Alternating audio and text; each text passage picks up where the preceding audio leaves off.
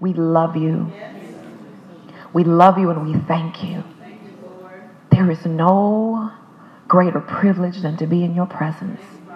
And I thank you right now. I thank you right now because I perceive your spirit. I perceive you moving. I perceive you depositing. Oh my God, I perceive you depositing in every heart today, depositing in every spirit today. And we thank you, God, for open hearts. We thank you for open spiritual ears. We thank you because you are taking us as a church body to a new level, and we are ready to go there. In the name of Jesus, we pray. Amen. Amen. Amen. So as you know, we have been talking about every month, according to the leading of the Holy Spirit, I choose a theme that I want to talk about, because along with being a spirit-filled, prophetic, apostolic church and ministry, yes, I want you to know how to flow with the Spirit. I want you to know how to lay hands on people that are sick and they get healed. I want you to know how to cast out devils. I want you to know how to fast and how to pray and how to worship and just be on your face in worship. But at the same time, you could be a very, very strong worshiper, but be a weak Christian. Did you know that? Because worshipers tend to be emotional. Go read Psalms. Sometimes it seems like you're dealing with Dr. Jekyll and Mr. Hyde.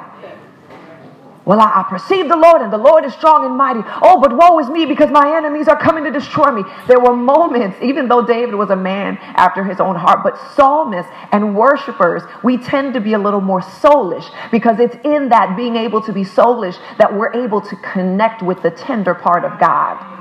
But if you don't get strong in your spirit, can I get a witness? If you don't become strong in the word of God and in the spirit of God, you can be a person that loves to worship, but you're a weak believer. So some days you're up, some days you're down. Some days you're motivated, other days you're depressed. So yes, I want you to be a strong worshiper, but I also need you to be strong in the word of God, to know God as a person and to know the word. Amen. And to know not just the written word, but the revealed word of God, where it comes alive in your life. Amen. So open your Bible with me. We're in 1 Kings. And we don't need any background music today. So if you don't mind, if we can just turn that off, because I need you to hear. See, what we're dealing with this month with spiritual fatherhood is very, very important to this ministry. I understand that this may be a subject that is misunderstood, and we talked about that last Sunday. You have people that use spiritual fatherhood, pastors or ministers that use spiritual fatherhood to control. Amen. They use it to manipulate. They use it to control people, to get people to do what they want them to do. Spiritual fatherhood and motherhood is never about controlling people, but it's about understanding that there's an impartation from God that maybe you received from your own spiritual mother or father. There's a deposit on the inside of you, and you are passionate. You are passionate about depositing that thing that's on the inside of you in other people that are called to you. And the people that are called to you, you are desperate. You're desperate to share with them and deposit into them what God has placed in you. Because if you didn't know, God is interested in legacy. God is very interested in legacy. If you look at the word of God, you will notice that everywhere he is referred to as he's the God of Abraham, Isaac, and Jacob. Why? Because he is interested in legacy, not just a natural legacy, but a spiritual legacy. You know, those of you that know, I'm covered. My spiritual father is also my natural father. He's an amazing, wonderful man of God who has lived a life of integrity since he was a young man. He has ran after God. He started preaching at 12. He has the track record and the history that we all wish we had. Can I get a witness?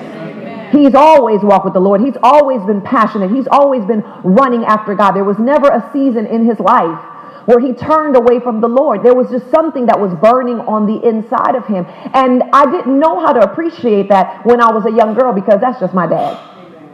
That you just don't want me to go nowhere. You just don't want me to do nothing. You ain't never gonna like nobody that I want to date. And you ain't never, because the trick was you can date when you turn 18, but they didn't tell me there was fine print. So when I turned, So when I turned 18, now I can date. Yes, you can date with our approval. Didn't nobody meet the approval, so I still didn't get to date. You understand what I'm saying? But as I got older, I started seeing how God was bringing him spiritual sons and daughters from all over the world. I saw God bringing spiritual sons and daughters from Africa, sons and daughters from Norway, from Spain, from Colombia, from Venezuela, from Mexico, from Costa Rica. I saw these people taking of his spirit. I saw these people listening to his tapes until the cassette tape in the thing would break.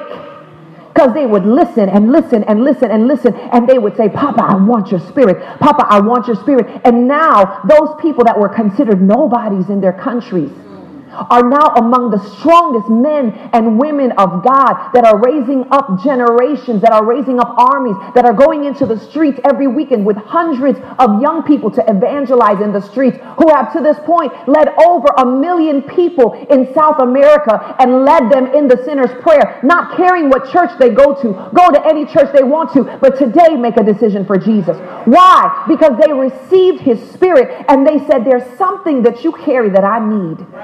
There's something that's inside of you. And I started seeing this. And as I started to get older, a light started to come on.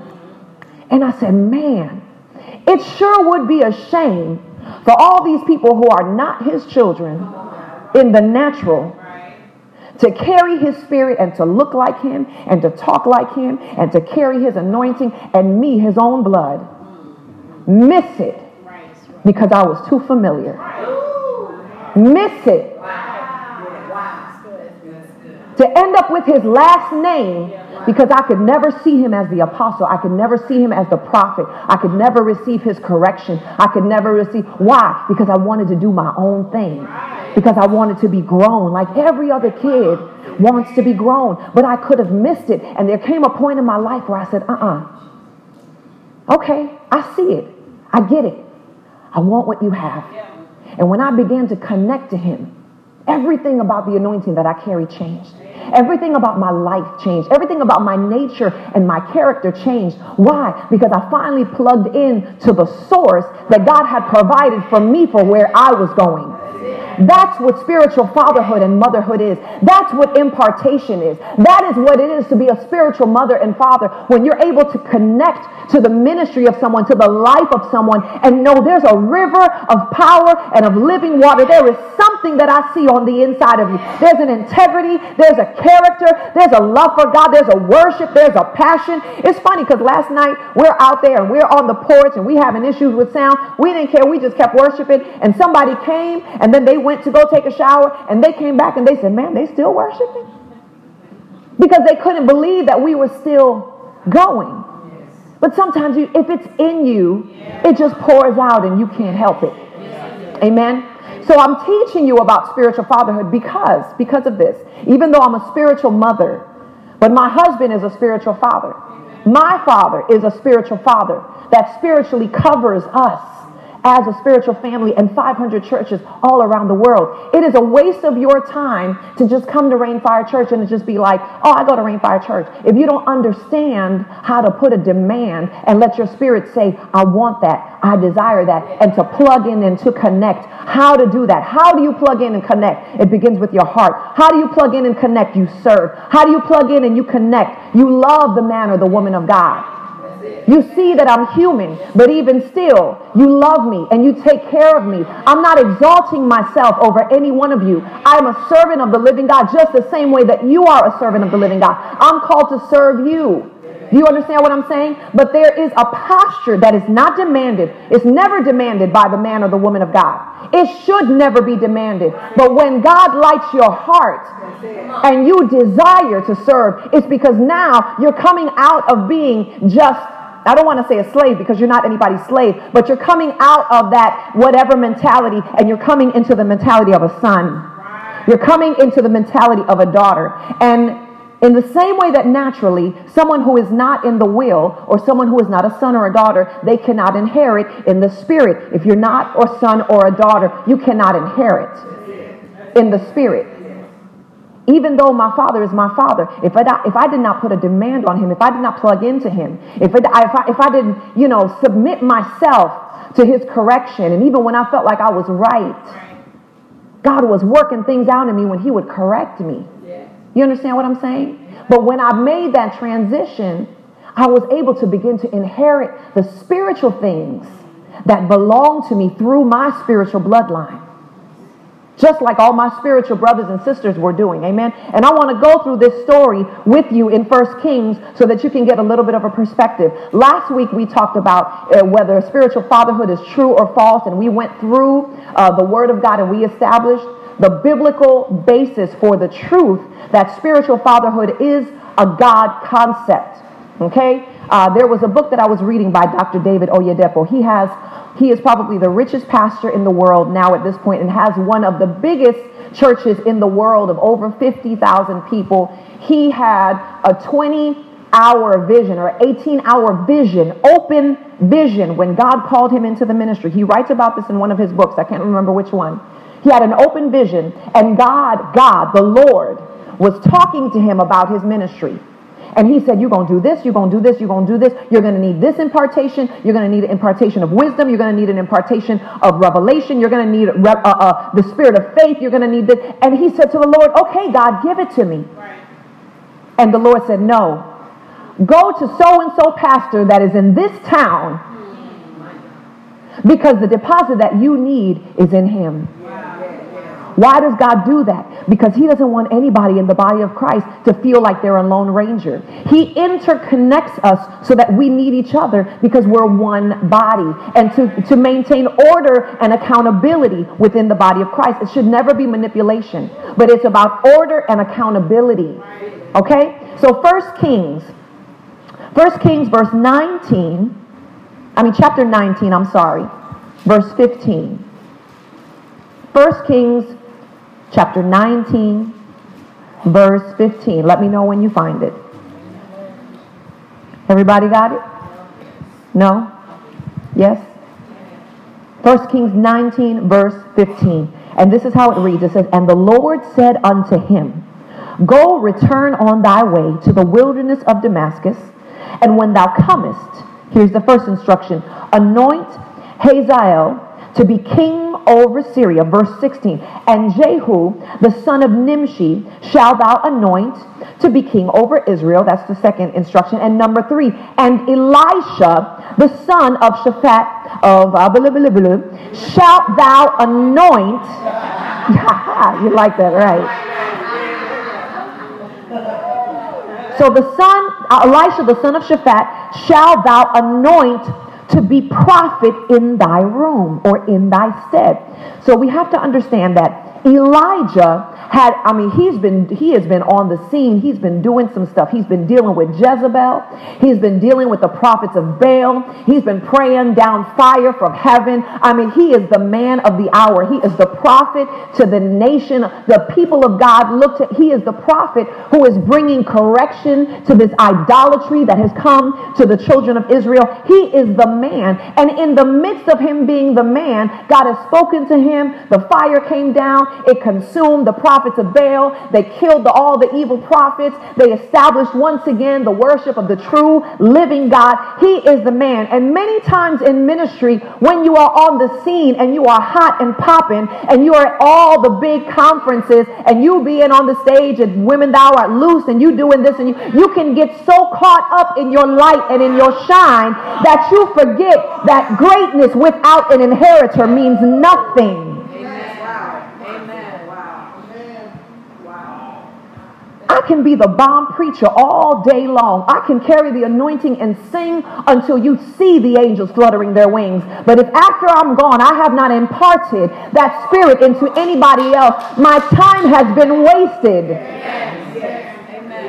Because it feels good. Your ministry will bless people for a season and for a time. But the truth of the matter is that anointings never die.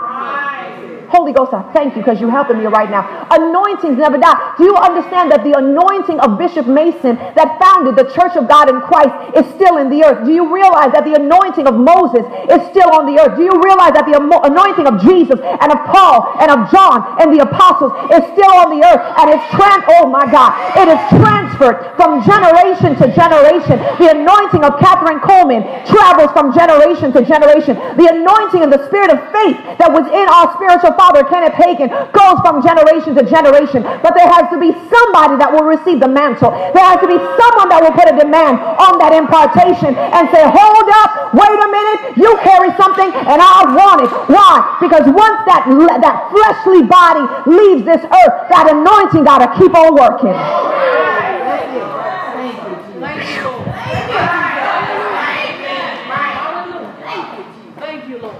Your flesh has an expiration date, but the anointing that you carry has to keep on working, because there's a work that has to be done, and that work is kingdom work. It don't start with you and it don't stop with you. So that's why we can't get all grand and arrogant and proud when God is using us. We have to understand that even when your season comes and you at the top and you the bomb and everybody's buying your tapes and your CDs, you better spend some time.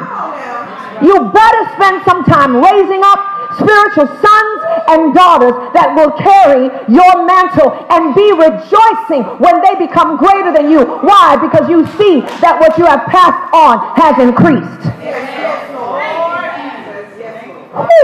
Yes, Lord. So God, I feel like a real preacher this morning. So God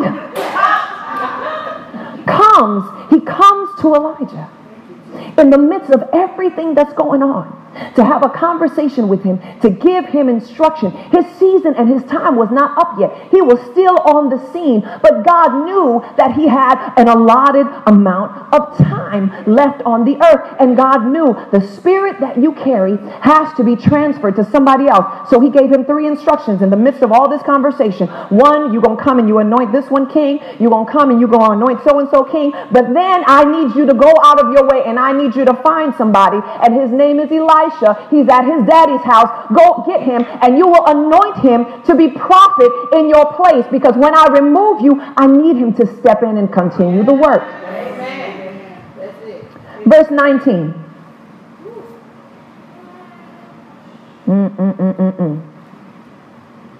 So he departed thence and found Elisha, the son of Shaphat, who was plowing. So he wasn't nobody special. He was working at his daddy's house. But God chose him. We don't question why he chooses who he chooses. Why he chose me, I don't know. Why he chose you, I don't know. But you know what? At the end of the day, it doesn't matter. He chooses who he chooses. Travis, he chose you because he wanted to choose you. Gerardo, he chose you because he wanted to choose you. Stop asking, well, God, what? I can't do it. No, you can't. But that's why we got the Holy Ghost, because he can do it through us. You understand what I'm saying? So he goes and he's plowing with 12 yoke of oxen before him, and he with the 12. And Elijah passed by him and cast his mantle upon him. See, this mantle thing is for real. It's for real. He cast his mantle upon him, and he left the oxen. So imagine this. He's working. Elijah walks by and takes his mantle and just throws it on the boy's shoulders and keeps on walking. Just keeps on walking. Because when there's going to be a father-son or a mother-son or a mother-daughter in the spirit relationship, I, as a spiritual mother, can see in the spirit that there's something that you need from me. I can see it. That's why we met so long ago. I can see in the spirit that there's something that you need from me. But it's not until you recognize it. I can't help you if you don't recognize it. So Elijah throws the mantle on him and keeps on walking. And inside of Elijah, something jumped. Something leaped. Something said, hold up, wait a minute. This is because your spirit has to bear witness. See, I was walking with my natural dad for years. Since I was born, obviously. But I didn't start really putting a serious demand. I mean, I was traveling. I was going on tour. I was doing this. I was recording with Donnie McClurk. And I was, I kind of had it going on. You know what I'm saying? But none of that, it was great and it was awesome. But I was not conscious. We lived in the same house. He was my dad. Yeah. But it wasn't until I recognized that there was something on the inside of him that I needed. I had to acknowledge, hold up, I'm about to miss it if I don't get in line in the spirit and start eating from his tree and start receiving from his spirit. Every time I listen to him preach, I say, God, I put a demand on his spirit. God, I put a demand. God, give me the hunger that he has. See, that's why it's so, it matters if your pastor is an adulterer. It matters. I know your grandmama went to that church. I know that your granddaddy's name is on the cornerstone because he was one of the founders of the church. I know. I understand. But it matters. And I'm not here to judge nobody. I can fall and mess up like anybody else. I am human. But it matters. I'm sorry. It matters. If somebody's messing with little boys, it matters. If somebody is messing with a secretary, it matters. Even if you never know, it matters. Why? Because when you submit yourself to a pastor or a spiritual leader and you are eating from their fruit, the fruit that's going to be produced is going to be good or it's going to be bad depending on what kind of tree it is. So yes, it matters. Church is not just a corporation. Church is a living institution, and the head of that church is Jesus Christ. So it matters. So I can't come and stand up here and say, well, I'm just human. I'm just human. No, if I'm just human, then I need to get somewhere and sit down, and y'all either need to find a new pastor or a new church, or y'all need to pray me through until God restores me to the place where I can once again stand in purity and in holiness. Because if you got a dirty faucet or a dirty pipe, the water that comes out is going to be dirty. That's right. Amen. See, I can't act a fool and live a life of sin and then come and pour out water, even though I'm not the source. The source can be pure. But if the pipe is nasty, I'm sorry. If my life is nasty, if I'm dirty, if I'm sinful, if I'm arrogant, if I'm proud, if I'm lustful, see, that's why I stay in God's face so hard, because I know without him, I'm a wretched mess. But when I'm in him, he makes me holy. When I'm in him, he cleanses me. When I'm in him, he keeps me. So I stay in his face and I'm accountable. I'm accountable to my leaders. I'm accountable to my husband. I'm accountable. I watch my friendships. I watch who, and I don't talk to nobody I used to date back in the day. I don't keep in touch with them on Facebook. I don't. Why? Because even though I'm not interested in any of them and I love my husband with my whole heart, soul, and mind, I don't want to even crack the door open. You understand what I'm saying? Because you have one little crack and the next thing you know, the devil's busting in through that door. And you say, oh my God, how'd I get here? Let me keep moving. Good God Almighty. And he left the oxen, verse 20, and ran after Elijah and said, let me, I pray, kiss my father and my mother, and then I will follow thee. And he said unto him, go back. For what have I done to thee? What you talking about? I haven't done anything to you. I just walked by you, put my coat on you. I haven't done anything to you. What do you want? And he was like, no, man. There's something that you carry that I need. See, God had already spoken it. Elijah already knew what he had to do. But Elisha had to recognize it. And when he recognized it, it says he went and he returned back from him and took a yoke of oxen and slew them and boiled their flesh with the instruments of the oxen and gave unto the people, and they did eat. Then he arose and went after Elijah and ministered unto him. He didn't leave with Elijah to suddenly be the junior master prophet. Do you hear what I'm saying? Amen. He didn't begin to follow after Elijah and suddenly he was, doing tricks and doing, bringing fire down from heaven. Because to receive an impartation, you have to go through a season of service. Yep. Oh, it got really quiet. Amen. If you're called to me, I don't need you to serve. You need to serve. Amen. Because if you don't want to serve, God will send somebody who will serve. I don't mean that in pride. I don't mean that in arrogance. You understand what I'm saying?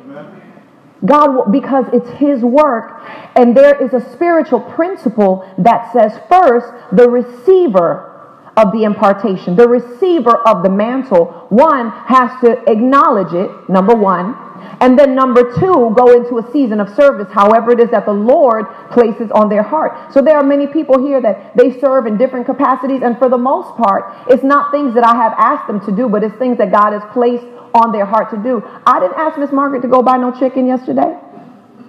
Miss Margaret knew we needed some chicken, so she said, you know what, Pastor Joann, I'm going to go buy some chicken because I know that you all needed some chicken and the budget was a little short. I'm going to go buy some chicken. She didn't ask me for no receipt. She didn't ask me for no money back. She didn't ask me to be reimbursed. She went and got the chicken because she wanted to bless God's people so they could eat some good chicken out in that heat. Amen. And cooked it and cleaned it and seasoned it. Amen. I'm not saying this to glorify her because I'm sure she's embarrassed right now. But I'm saying it to help understand that when you have a revelation of something, you don't even know why you want to do it. You just know you want to do it.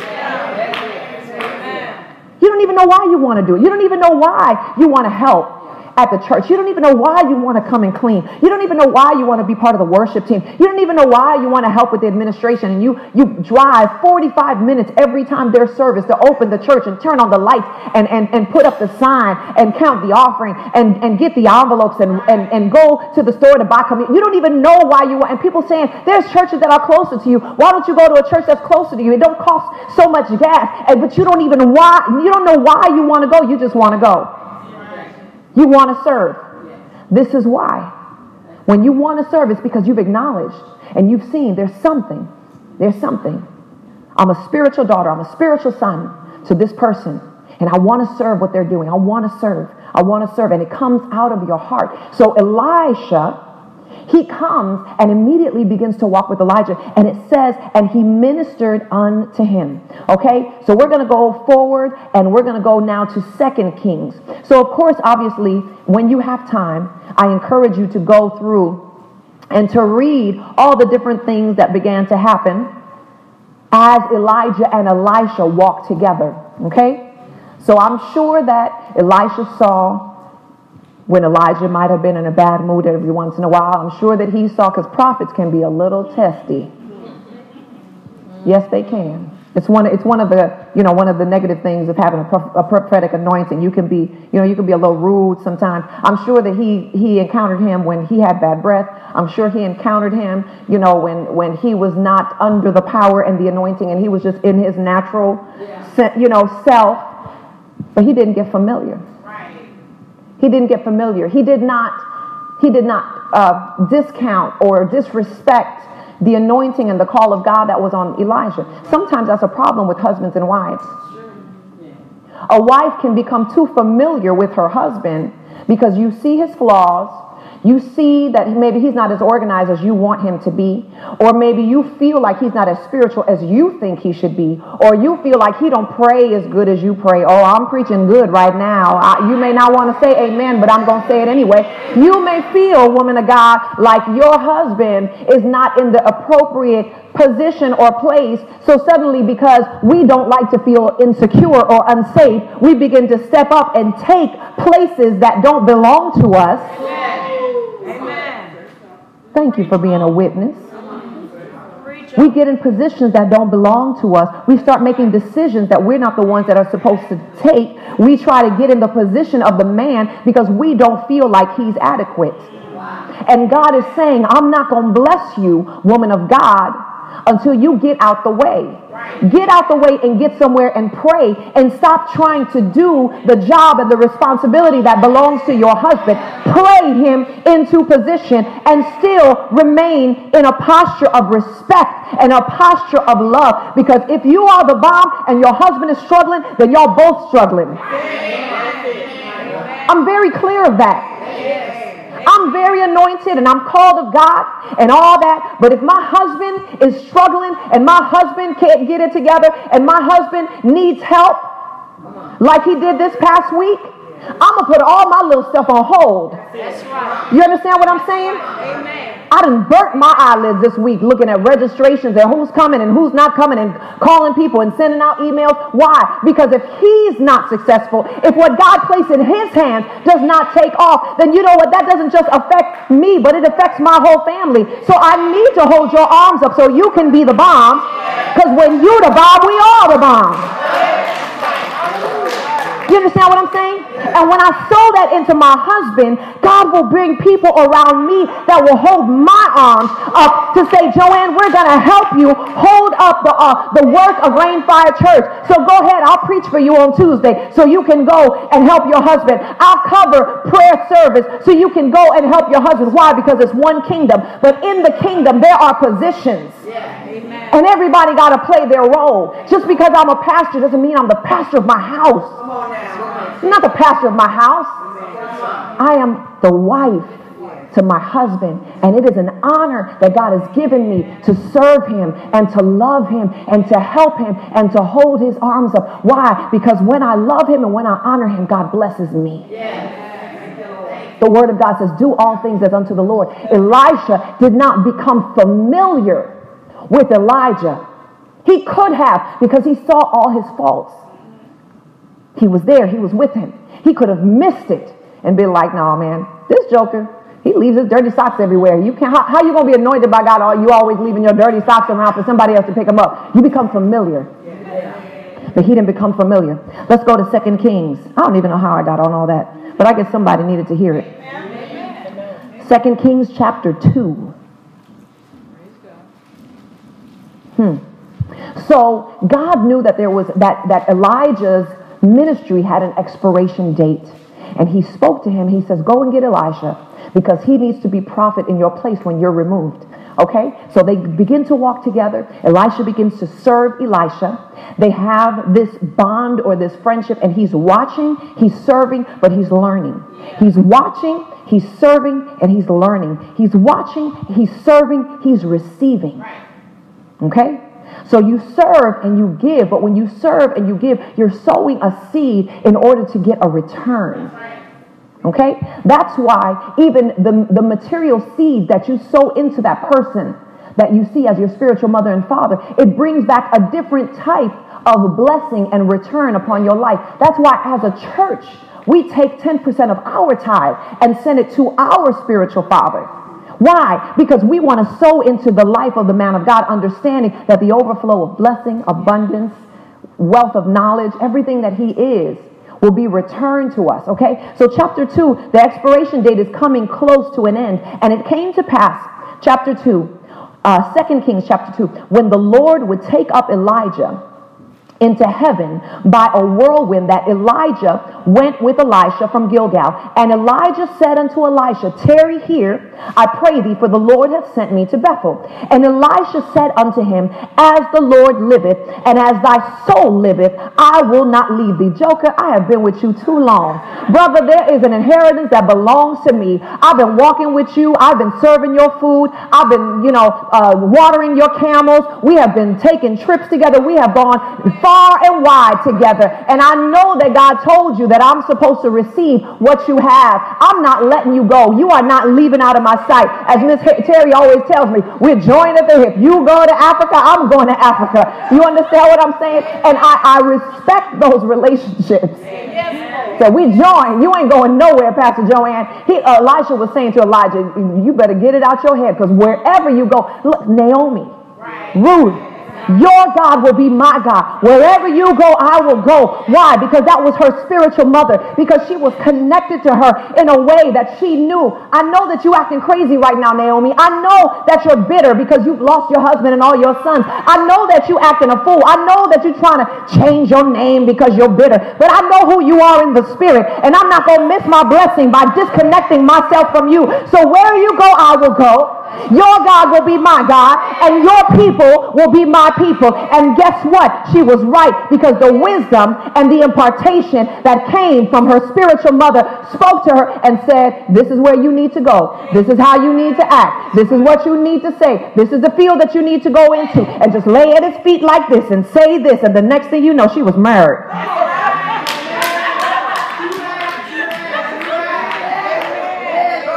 Do you understand what I'm saying? Because your spiritual mother and your spiritual father that have a true impartation of God, they have a key to your future. They have a key to your destiny that unfortunately you can't unlock by yourself. I know that might ruffle some people's feathers because we can all go to Jesus on our own, and we can. But for some reason, God set it up this way in the spirit because we have to be connected. There was a deposit and a key inside my father that I needed, and God needed me to get it so tough that he made me be born to the man. You understand what I'm saying? Because he needed me to see it. He needed me to drink it. He needed me to get it all the way on the inside of me because of what I'm called to do. Father, I thank you. He said, I will not leave thee. So they went down to Bethel. Verse 3, and the sons of the prophets that were at Bethel came forth to Elisha and said unto him, the prophets come bearing good news. Knowest thou that the Lord will take away thy master from thy head today? And he said, yea, I know it. So he was already beginning to walk in the prophetic. He already knew. He had already a hunch. The Holy Spirit had already let him know, hey, the transfer is getting ready to happen. Don't let him out of your sight. When he's in the commode, stand by the door. I mean, don't let him out of your sight because it's happening, and it's happening now. He said, yeah, I know it.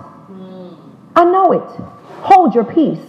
And Elijah said unto Elisha, tarry here, I pray thee, for the Lord hath sent me to Jericho. And he said, as the Lord liveth, and as thy soul liveth, I will not leave thee. So they came to Jericho, and the sons of the prophets that were at Jericho came to Elisha and said unto him, knowest thou that the Lord will take away thy master from thy head today? And he answered, yea, I know.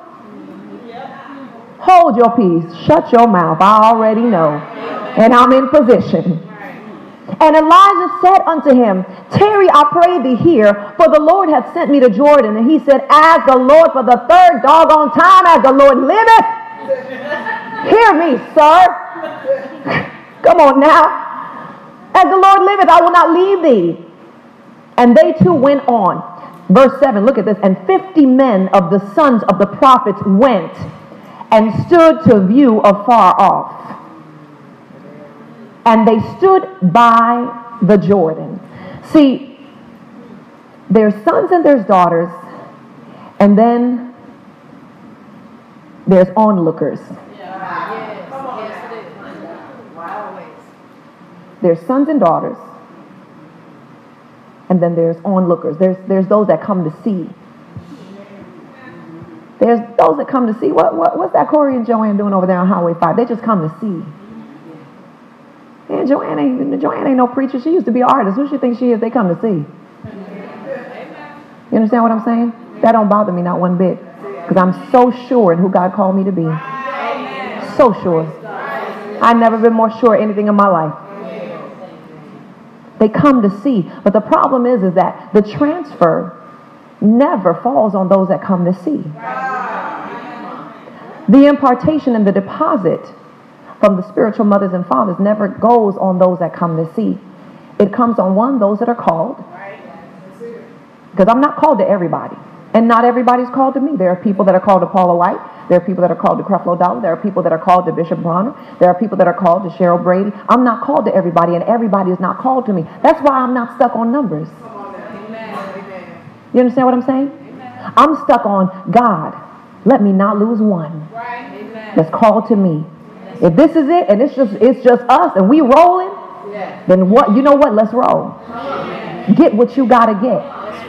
You hear what I'm saying? Because I ain't worried about all that other stuff. My reward comes from the Lord, not from man.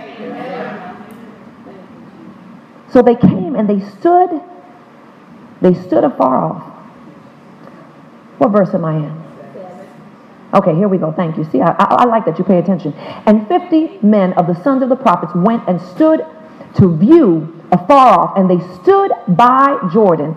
8. And Elijah took his mantle and wrapped it together, smote the waters, and they were divided hither and thither, so that they too went over on dry ground. So Elijah takes off this mantle, the same mantle that he put on Elisha when he walked by him. Is that rain? I was about to say it finally released. He's been waiting 2 days to rain. So he takes that same mantle, he folds it up, and he takes the mantle and he hits the water, and the water split, and both of them walk across on dry ground. Come on now. Jesus. Okay. Do we need some more power? Absolutely. They too went over on dry ground. Verse 9, and it came to pass when they were gone over that Elijah said unto Elisha, Ask what I shall do for thee. Ask. Oh my God. Ask what I shall do for thee. This is after he had acknowledged that he was connected to Elijah, after he understood that there was a treasure, something on the inside of him that he needed, after he spent his season serving the ministry of this man. He said, ask, ask, ask.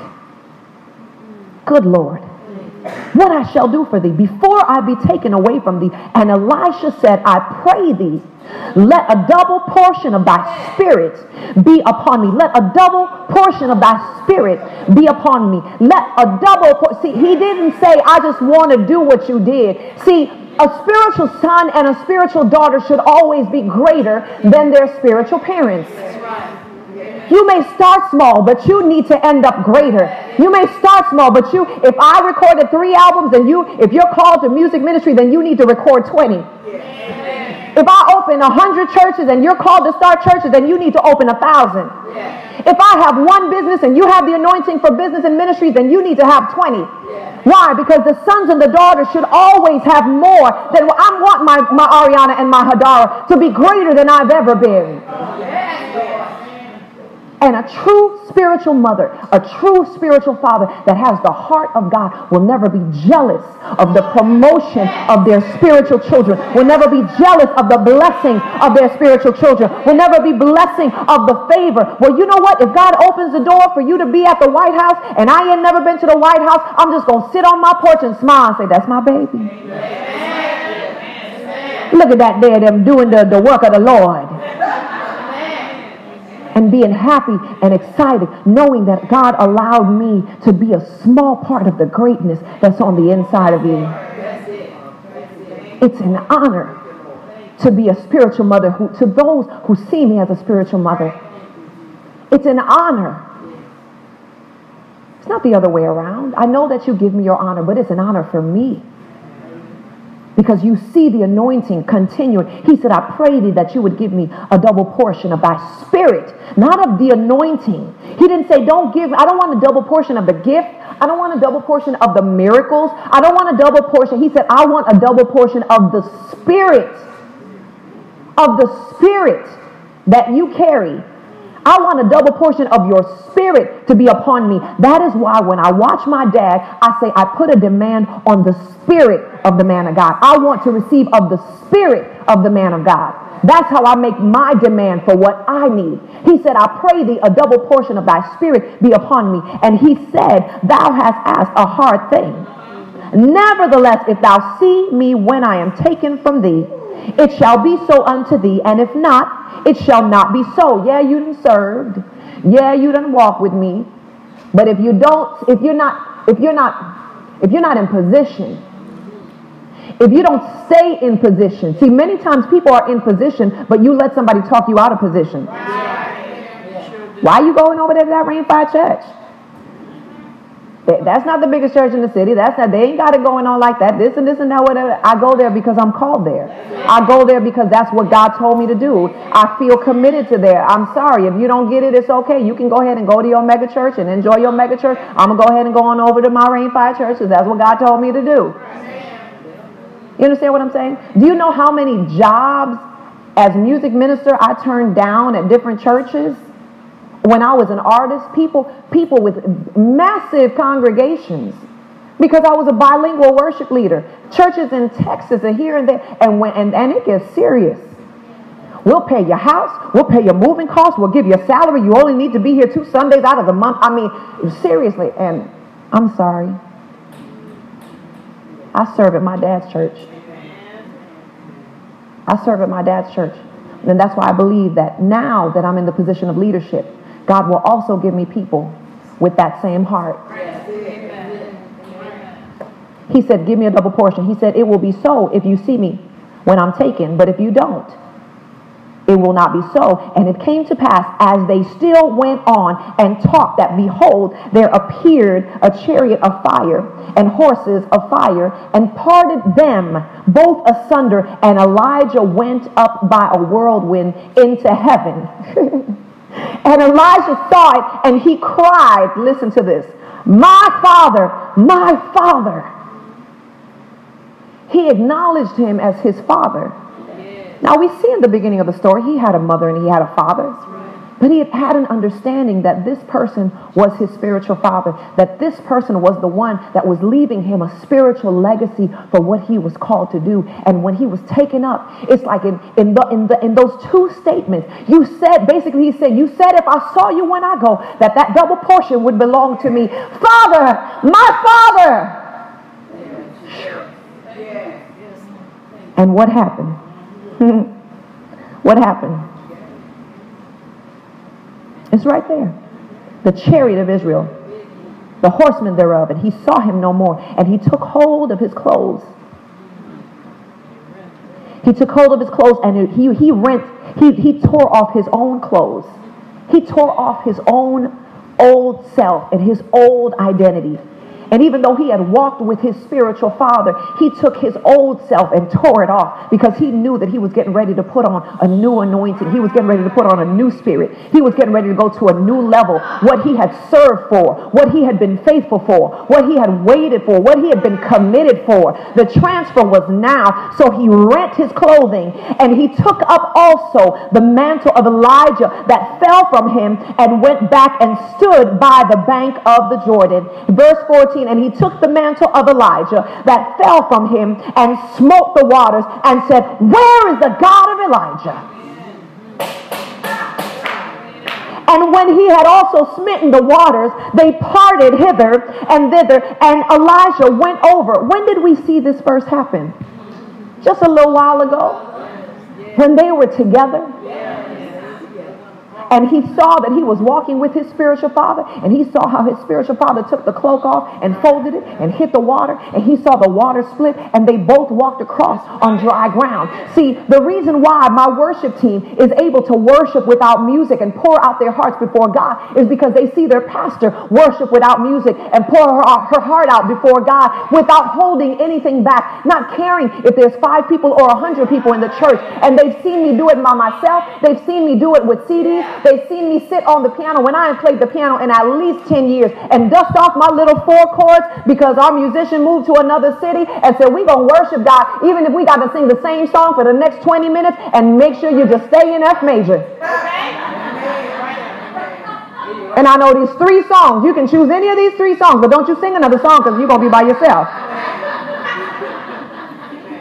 But because they see that in me, he saw it.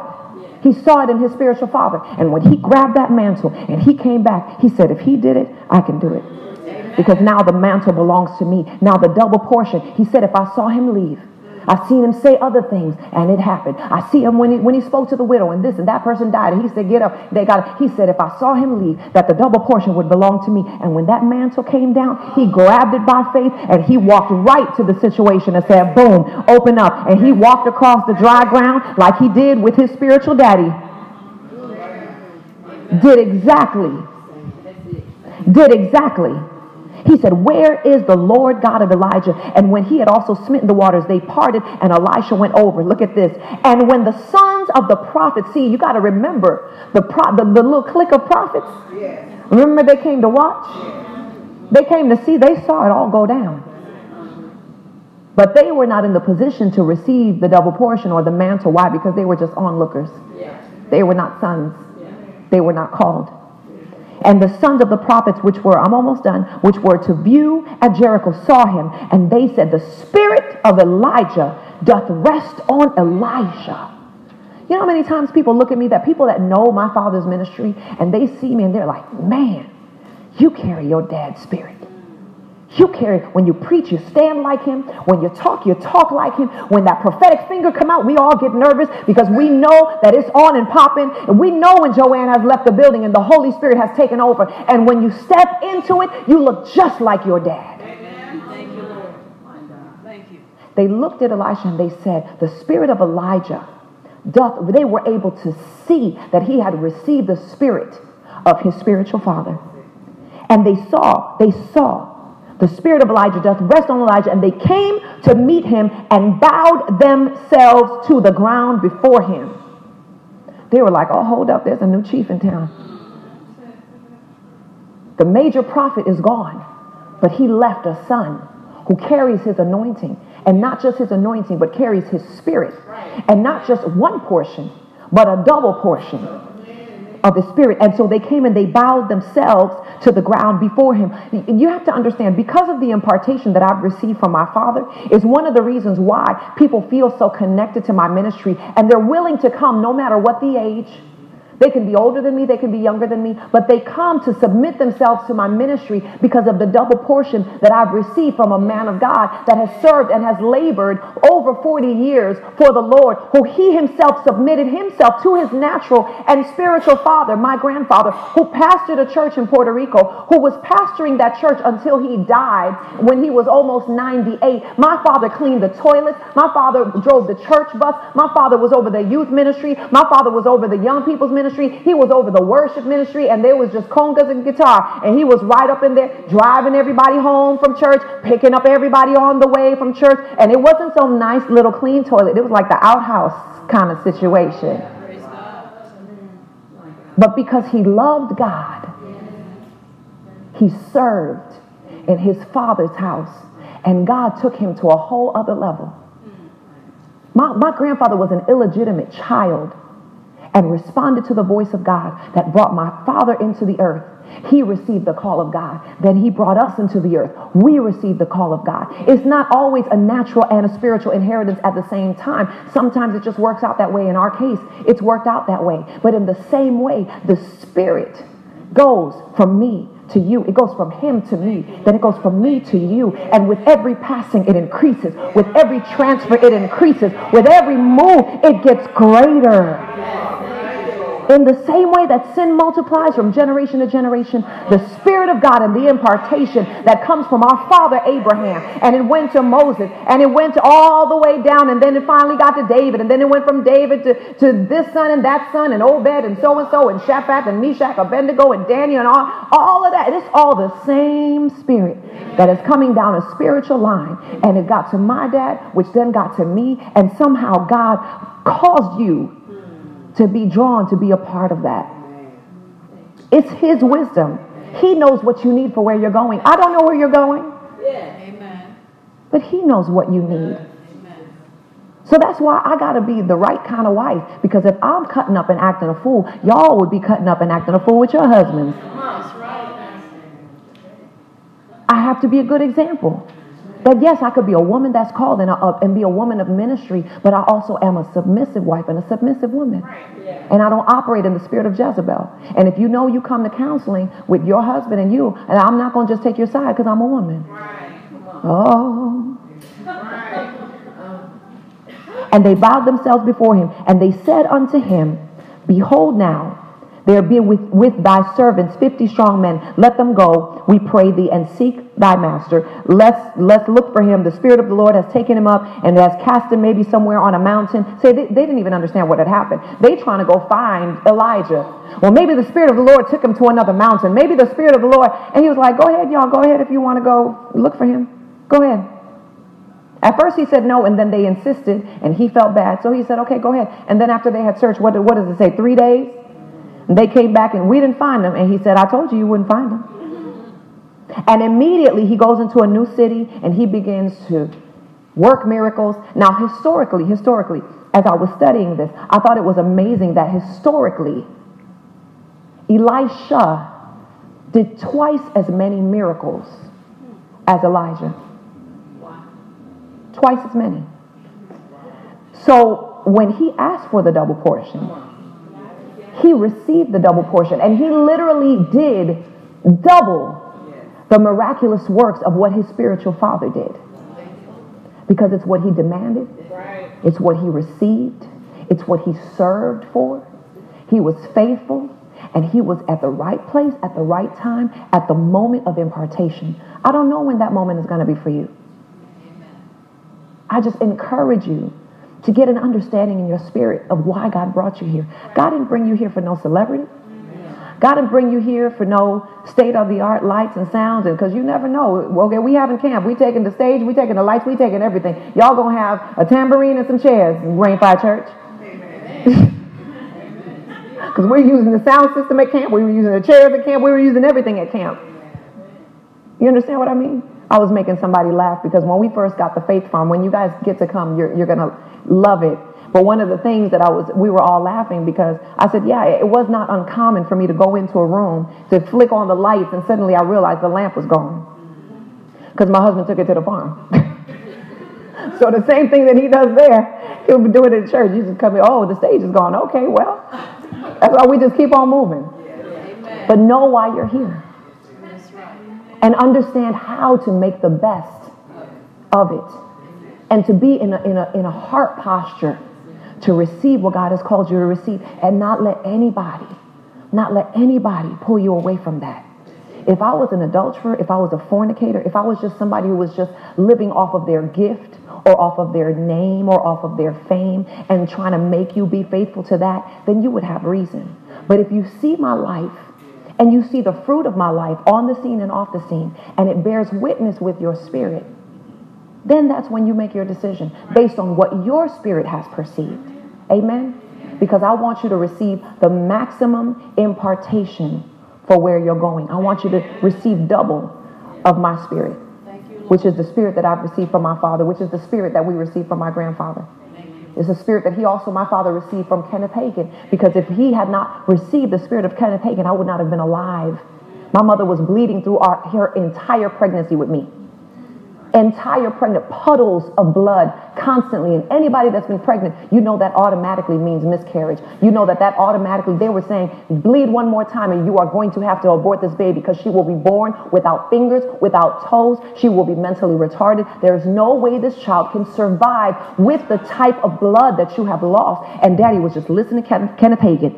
Faith comes by hearing, and hearing by the words of God. And you speak to that mountain and it will be removed. And your faith can make it happen. And your faith will make the impossible manifest. And your faith, to the point that, yeah, he truly carried the spirit of faith because my dad received that spirit of faith. And because of that spirit of faith, I am here. Don't tell me impartation is not real. Let's close our Bibles. Father, I thank you. I thank you, God, because, man, 6 months ago, I wouldn't even have been able to preach this message, God, because I was so used to being a daughter, I didn't know how to be a mother. I was so used to being the one to serve and to honor my spirit that I didn't know how to allow other people to serve. I didn't know how to allow other people to help me because I felt like it was my job to help. It was my job to serve. It was my job to be the daughter. But now I understand, God, that if I don't have an understanding that I'm a mother, then I cannot release what I have to release to the sons and daughters that you have called to be with me on this journey, Father God. And they're not with me on this journey for me to hold on to them forever. If you call them to receive it and you send them out, God, then I send them with blessing. Knowing that whatever the need is of Rainfire Church, you will always provide it. Be it worship team, be it ushers, be it musicians. Father God, we don't lack for anything. And we thank you for that. So I thank you, God, for the understanding. God, if more than anything, the word today came and it just helped it make sense. It helped your children to understand, why do I feel like this about my church? Why do I feel like this about my pastor? It just helped it make sense according to your word and according to kingdom principles. So, Father, I thank you. I thank you, God, that you will continue to add the sons and the daughters that you have designated for this house to be with me and with Corey, to go into all the world and preach the gospel, that those that you have called, Father God, that they will be able to be planted and not be removed until they get whatever it is that they're supposed to get. And even when you do send them, God, that there's always a connection of love and of respect and of family. And we thank you for that. In Jesus' name we pray. Amen. I pray you were blessed by the word this morning. Isn't he good?